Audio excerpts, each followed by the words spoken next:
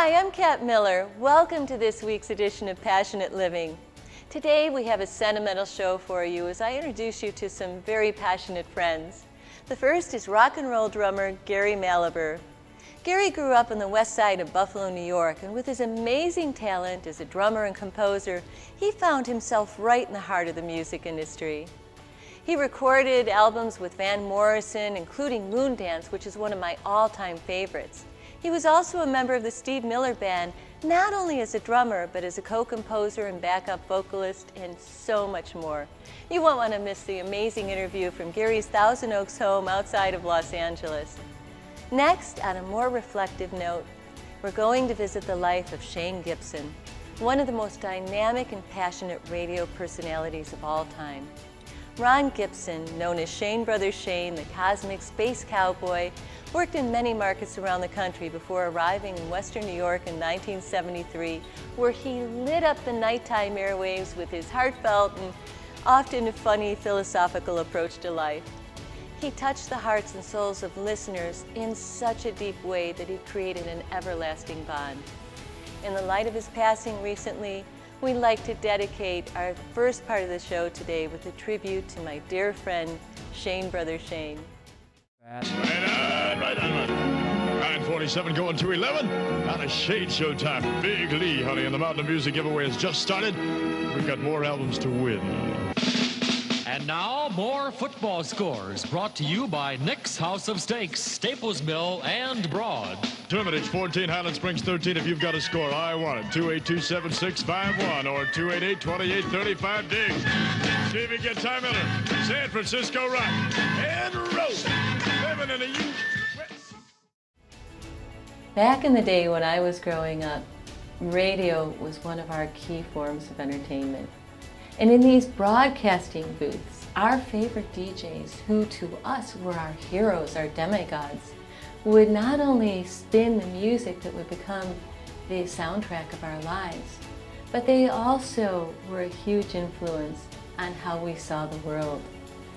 One of my favorite DJs throughout the years, who I want to pay tribute today, who recently went to play for the heavens, is Shane Brother Shane. Shane was bigger than life itself. When he walked into a room, everybody would be regaled with Shane's stories and sense of humor and laugh. Shane was a dear friend of mine.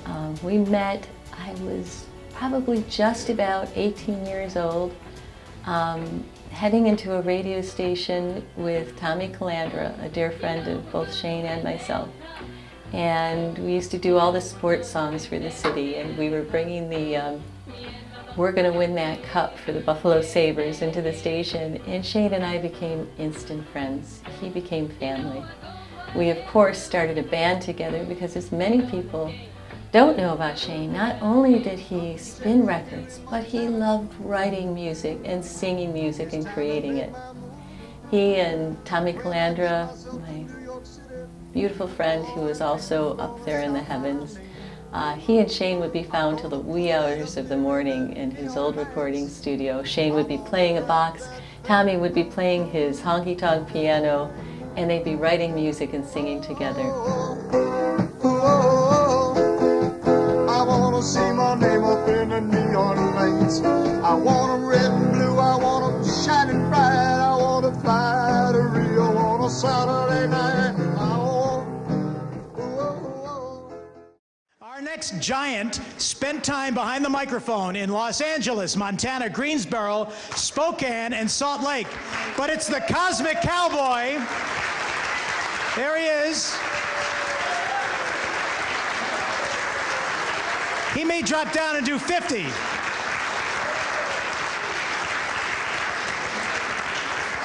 There you go.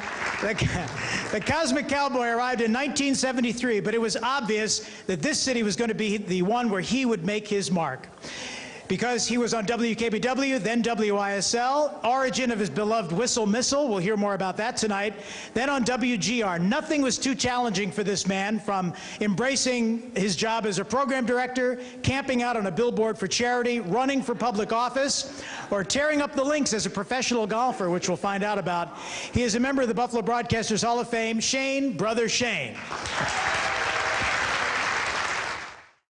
Every time I opened that microphone, it sounded like I was just off the cuff, but I wrote my show every night at home from 10 o'clock till 2 o'clock in the morning. I would write, so that when I introduced an act, or I was talking about a situation, or I was coming out of the news, and loving every minute at WLE. It was just a great, great experience in my life.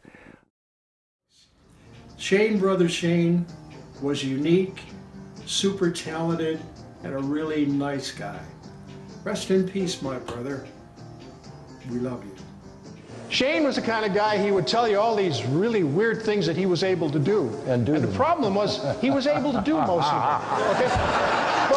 But you never believe, oh yeah, I won the arm wrestling championship, you know, okay. I got the fastest car at Lancaster Speedway. He did, okay. I can do this, I can do that, okay. Well, now he was into karate. Now he's the karate guy. Yeah, I got a black and pink, and now forget about the pink. Aikido, you twist. Okay, so we both happen to go to the same gym. And I'm standing up against the wall, I'm doing some stretching, up against the back wall like this, and there's Shane, he's probably 20 feet away from me, and he goes, "Aah!" And he comes running toward me. I'm up against the wall. Now his leg came up this high, right past my head, boom, through the wall, right through the plaster. Now, he had trouble getting his foot back out. He gets his foot. Shane, you almost killed me.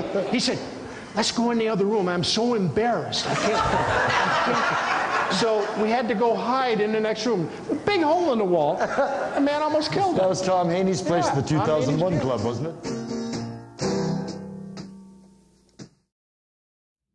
Hi, I'm Ray Emmerman, and yeah, I've known Shane for about 30 years. And my first, and frankly, probably one of my best memories was when we initially met. Now, of course, I met him on the radio, and I was a starstruck fan. But I was the managing editor at Metro Community News at the time when Shane was running against Masiello for the state senate, and he had come in for an interview to be endorsed. Well, the endorsement interview was held at Denny's, very sophisticated. But on the way there in my car, I remember I had a cassette playing of Take Six. It's a gospel a cappella group. And I've always loved singing, and of course the fact that Shane is sitting next to me in the passenger seat doesn't stop me from belting out the song. And top volume, Shane looks over at me, and I'll never forget this. In that voice, he just looks over and goes, "Damn, white boy can sing." And at that point we stopped talking politics, we talked music for the rest of the interview, and we became immediate friends. I told a friend recently that it was great to be able to glow in the light of his celebrity, but that glow wasn't necessarily a warm glow. It was more like a neon sign in a corner that was short-circuiting every now and then. And it was just craziness. You never knew. But boy, you never stopped loving the guy, and he never stopped loving us.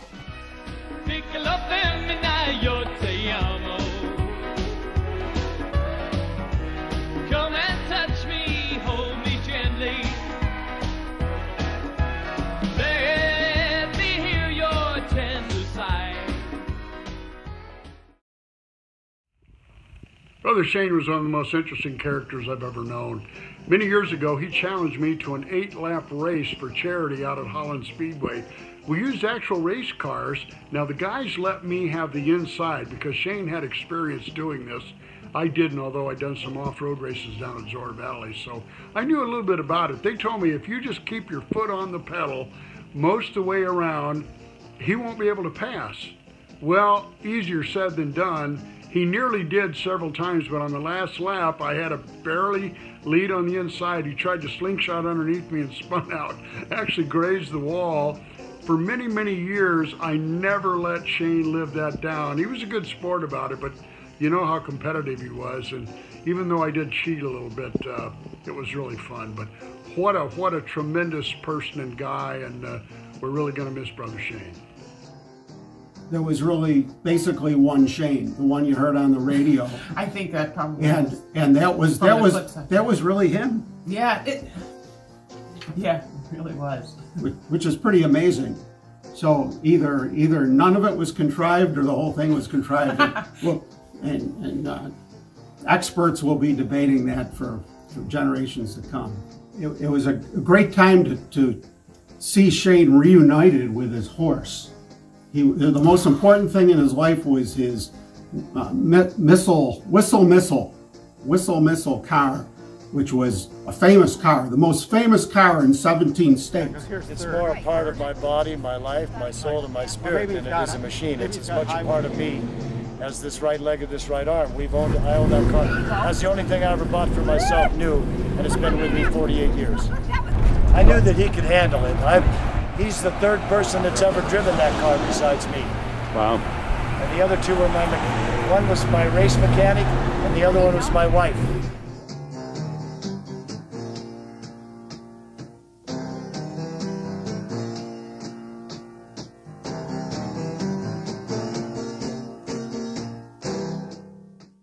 Hi, this is Mike Bellani.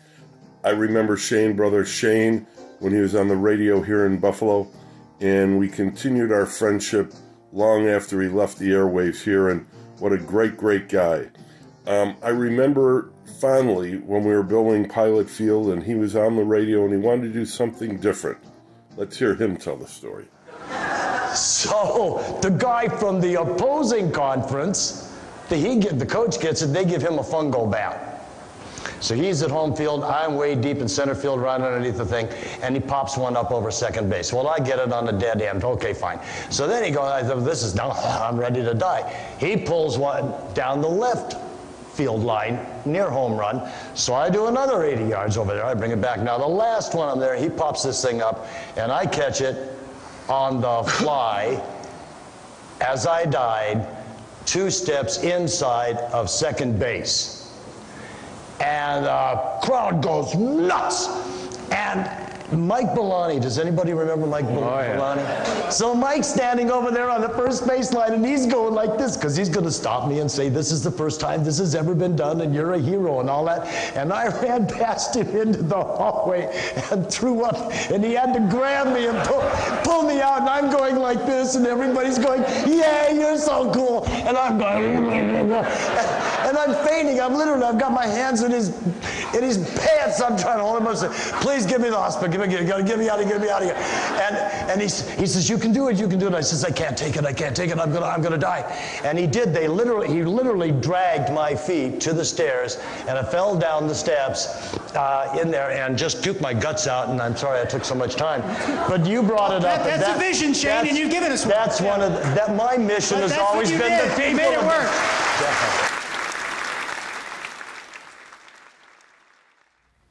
I want to thank everybody who helped me to put this tribute today for our beautiful Shane, brother Shane. Shane, wherever you are, up there in the heavens, spinning records and writing your music and hopefully playing with our buddy Tommy, I want to let you know that you touched all of our lives in a profound way.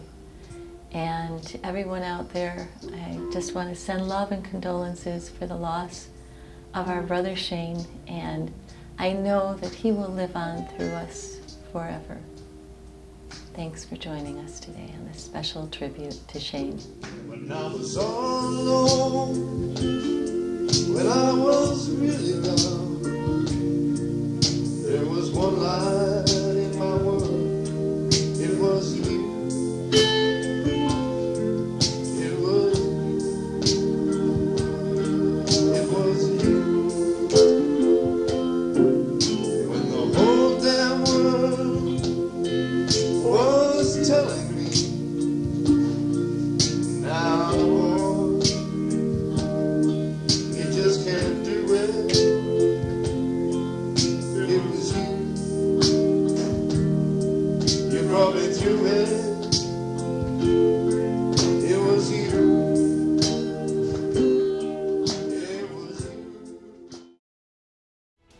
Thank you for joining us today on this magical ride into passionate living. Join us each week on Tuesday and Thursday evenings at 8 and Sunday mornings at 11. Plus, you can view segments of our show on YouTube at passionateliving.tv or on our website at passionateliving.com. Our goal in producing the show is to inspire you to live your dreams, as your journey will end up affecting the world around you in a powerful way. We hope you'll join us each week as we journey into the realms of passionate living. Until our next adventure, remember to take at least one baby step to bring you a little closer to living your dreams.